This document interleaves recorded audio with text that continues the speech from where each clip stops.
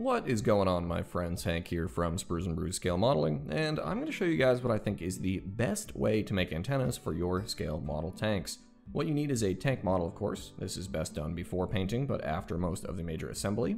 We're also going to need our sprue snippers, we're going to need a lighter, and we're going to need a set of steel guitar strings. It really doesn't matter what type or brand, they've just got to be steel, no nylon strings here. I had these at home already, but I'll leave a link down in the description below if you don't happen to be a guitar player, no worries at all. We're also going to need our cross-lock tweezers. I've already used this set quite a few times as antennas for other tanks. That's one of the nice things about this technique, is you can get several models out of a single pack of strings. And we're going to find a string that has a nice thickness for this scale. We don't need to be super picky here, this guy looks great. We're going to measure out roughly how long we want our antenna to be, and then we're going to grab our sprue snippers and cut that piece free from the rest of the length of string, like so.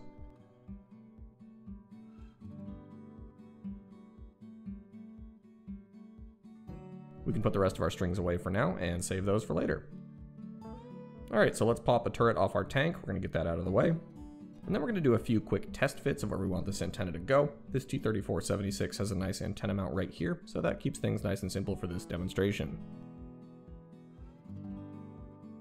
And what we're going to do now is grab our cross-lock tweezers, and we're going to grab the antenna about 1/4 of an inch or so up from the bottom, just like this. And then we're going to get comfortable with the motion of putting that antenna into place right on target in the mount. Once it's go time, we're only going to have one shot at getting this right, so a few practice reps is a good idea.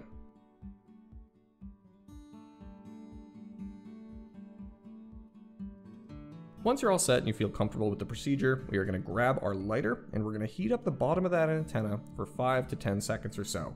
Don't burn yourself, that's why we've got the tweezers.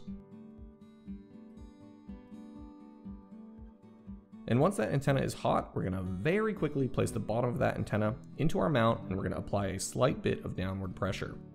What's going to happen here is the hot metal is going to melt down into the plastic a bit. The plastic is going to start cooling and solidifying right away, and it's going to secure our antenna into place without the need of any glue or adhesives.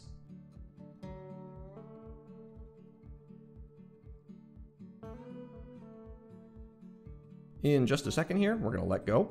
We're going to make some final adjustments before everything cools completely, and then we're going to give it the old flick test.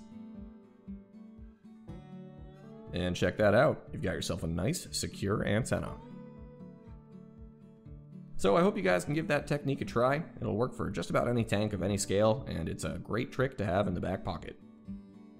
Stay tuned for some more great scale modeling tips and tricks, and until next time, my friends, be well, happy building, cheers.